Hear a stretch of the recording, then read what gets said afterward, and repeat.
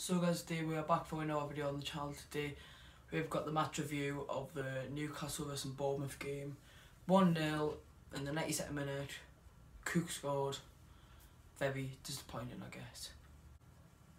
So in this video we will be talking about the game, how it went, my player ratings, but I'm still very devastated about the result. But first thing we're going to do is talk about the game itself. So the game, first half, I thought we weren't bad. We definitely weren't bad. We did score an offside goal, which was very unfortunate. But to be fair, we did play okay in the first half. We did score an offside goal, which now, looking at it back, wasn't offside. It wasn't offside, I've got to say. If he was offside, it was by his bloody fingernail he was offside by.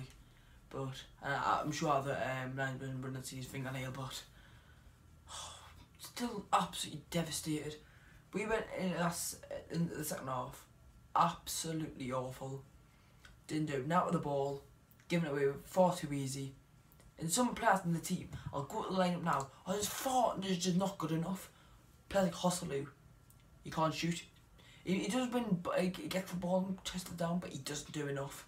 Perez is far too lightweight, in my opinion. Just not good enough.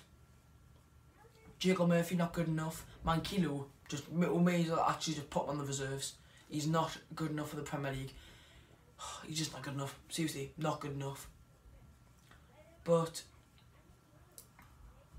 their goal, ball was flying in.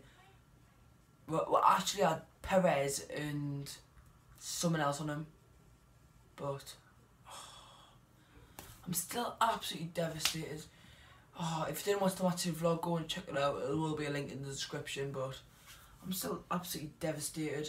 The goal went in and I'm absolutely raging. So now I'm going to talk about the team lineup and the ratings for the team, I guess.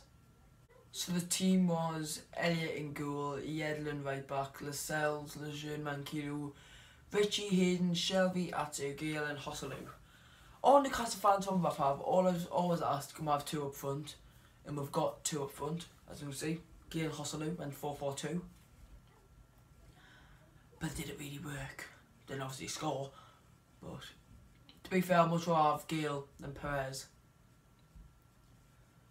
But the team, right, I'll give Elliott out of 10 a 6. Made some good saves. Just didn't release the ball, I thought. Anyways, Yedlin, give him a 5. I said he would have scored. He's very disappointing for him. Jamal Lascelles, obviously I came up with an injury. I'll give him a 6. Wasn't bad, wasn't great. When he went off, there was no talking in the defence at all. But when Clark came on, his replacement, I'll give him a 6 as well. He was not the best, but when he did not save to hit the post, that was good.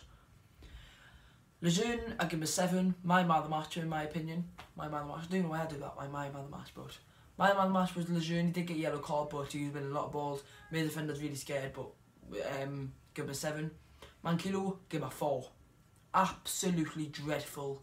One time when Clark saved it onto the post, all I had to do was boot it out. He went to head it. What an absolute idiot. Matt Ritchie, I give him a 6.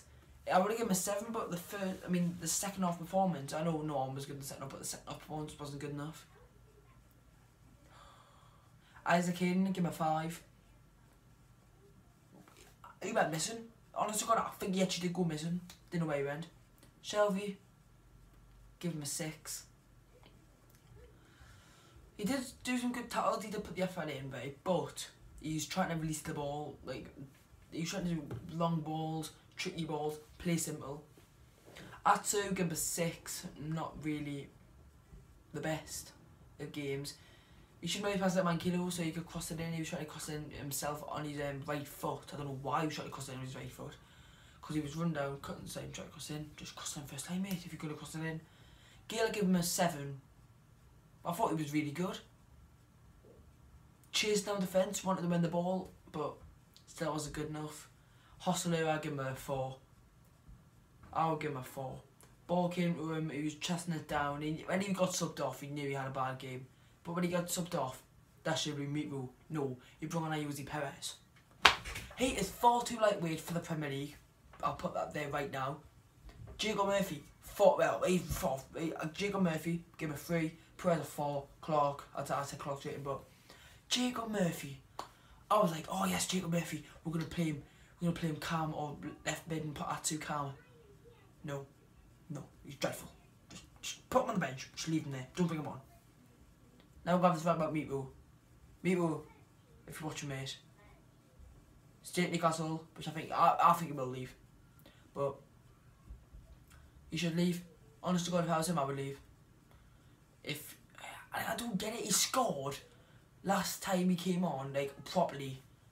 And when he came on against Palace, big impact. We need Moreno back from Manchester United. I'm going to put this now. If we don't have Miguel Moreno against Manchester United, I feel like we will lose. But I'm going to look at Bournemouth now. King was quite good. Ayew was quite good. Daniels I thought was really good. Cook was obviously good because he scored. But apart from that, I've got now else really to say. If you didn't watch the matchday vlog, there will be a link in the description. Subscribe to the channel, like the video, comment on it, follow me Snapchat and Instagram. But yeah, thanks for watching the video. Please like, comment, subscribe. I'll check you guys later. Goodbye.